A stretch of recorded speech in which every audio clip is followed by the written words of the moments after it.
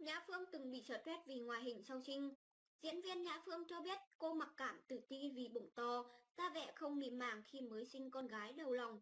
Nhã Phương tổ chức sự kiện ra mắt thương hiệu do cô đồng sáng lập tại thành phố Hồ Chí Minh.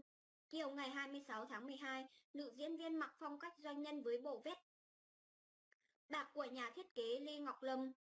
Trường Giang xuất hiện ở những phút cuối, cùng để tặng hoa cho vợ và chúc mừng. Nhã Phương nghẹn ngào khi nhắc đến quãng thời gian sau sinh 2 năm trước. Lần đầu tiên nhìn vào gương ở bệnh viện, tôi sốc không tin vào mắt mình. Bụng tôi to giống như chưa sinh con. Ngoại hình và cơ thể trở nên yếu ớt, kém sắc. Được làm mẹ là một sự thiêng liêng và hạnh phúc, nhưng tôi vẫn ám ảnh vì sự thay đổi sau sinh. Người đẹp cho biết, ở nhà, cô có thể xuề xòa như khi ra đường, trước ống kính cô luôn muốn chỉnh chu nhất để thể hiện sự tôn trọng với khán giả. Người đẹp biết ơn mẹ chồng, luôn hỗ trợ trong quá trình chăm sóc bé, để cô có thời gian sống cho bản thân và vượt qua giai đoạn căng thẳng. Nhã Phương bắt đầu lao vào chế độ tập luyện giảm cân, trong khi Trường Giang nghiên cứu về món ăn, để vợ có dáng đẹp và làn da. Sau khi sinh giảm đến 15 cân, Nhã Phương bị nhiều người chê gầy quá. Trường Giang sợ vợ suy nhược cơ thể nên đổi chế độ dinh dưỡng. Nhã Phương thường nói vui, xin đừng ai chê Phương gầy, chồng tôi sẽ ép ăn để tăng cân. Người đẹp hạnh phúc khi có người nhận xét, người đẹp hạnh phúc khi có nhiều nhận xét. Cô đẹp hơn, trẻ hơn, diễn viên mong các bà mẹ toàn tâm toàn ý cho các con nhưng vẫn không quên chăm sóc bản thân. Trường Giang và Nhã Phương kết hôn vào tháng 9 năm 2018, họ đón con gái đầu lòng tháng 1 năm 2019. Đến khi bé được 8 tháng tuổi mới công khai, dù bận rộn với công việc, vợ chồng cô dành nhiều thời gian chăm sóc con. Dịp sinh nhật, dịp sinh nhật, dịp sinh nhật chồng, dịp sinh nhật chồng tháng 4, cô từ nhào bột, nướng bánh tặng anh. Trước đó Trường Giang thường tặng trước đó Trước đó, Trường Giang thường tặng đồng hồ túi hiệu để mang lại niềm vui và bất ngờ cho vợ. Sáng ngày 14 tháng 12, Nhã Phương bất ngờ đăng tải loạt ảnh mới để lỗ thân hình gầy trơ xương. Cụ thể trên fanpage sở hữu 76 triệu lượt người theo dõi.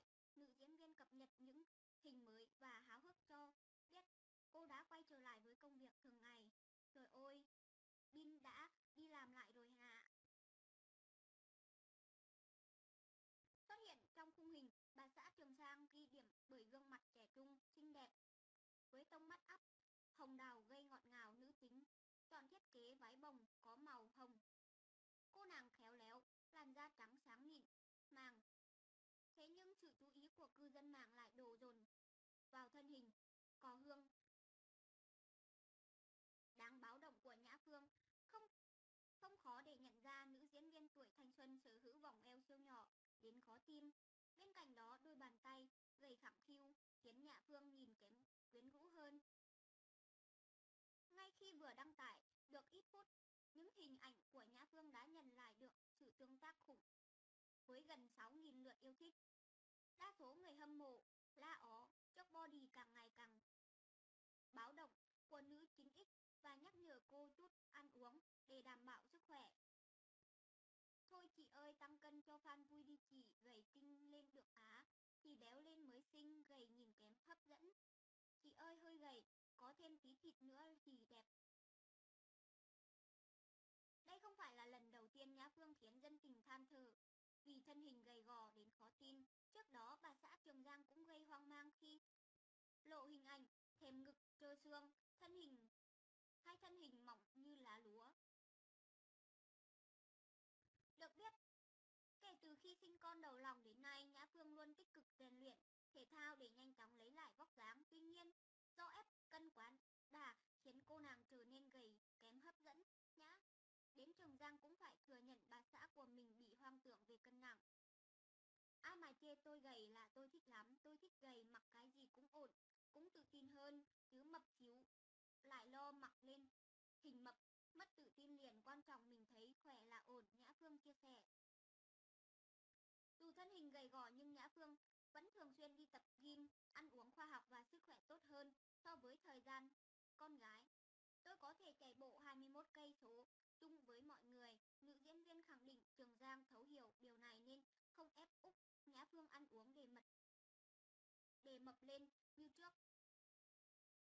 Mặc dù thân hình thanh mỏng sẽ giúp Nhã Phương chụp ảnh, quay phim đều xinh hơn, nhưng cũng không ít lần bị lỗ khuyết điểm. Ở một góc chụp, cô bị đôi bàn tay và đôi chân gầy đến mức tong teo. Người hâm mộ ngắm những bức ảnh này cảm thấy xót thương. Nhã Phương tiết lộ rằng cô từng giảm đến 15 cân sau sinh con. Hiện tại nữ diễn viên cao 1m63 và nặng 43,5 cân. Nhã Phương luôn duy trì vóc dáng này, thậm chí nhiều bức ảnh cô còn đăng tải thể hiện thân hình gầy khiến khán giả miêu tả mỏng như lá lúa. Nhã Phương chia sẻ ép cân vì đặc thù công việc. Cô là một trong ít nữ diễn viên theo đuổi thân hình gầy đến vậy, nhờ đó sự xuất hiện của cô trên màn ảnh cũng đẹp hơn.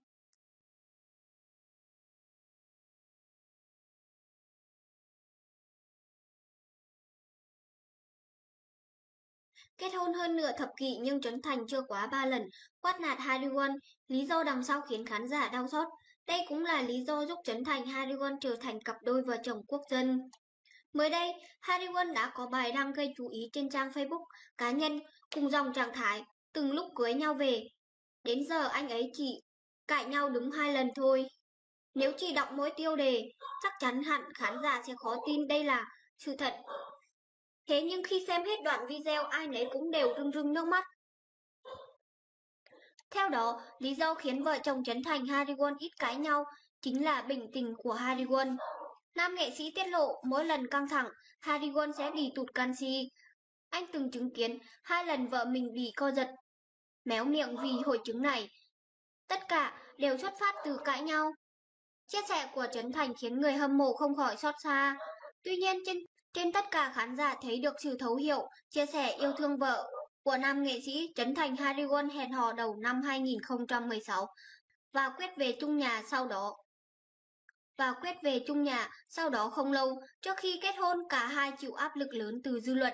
TRliwon và Trấn Thành bị cho là bám víu, đánh bóng tên tuổi và danh tiếng. Trước những sóng gió, Trấn Thành TRliwon càng chứng minh tình yêu vĩnh cửu.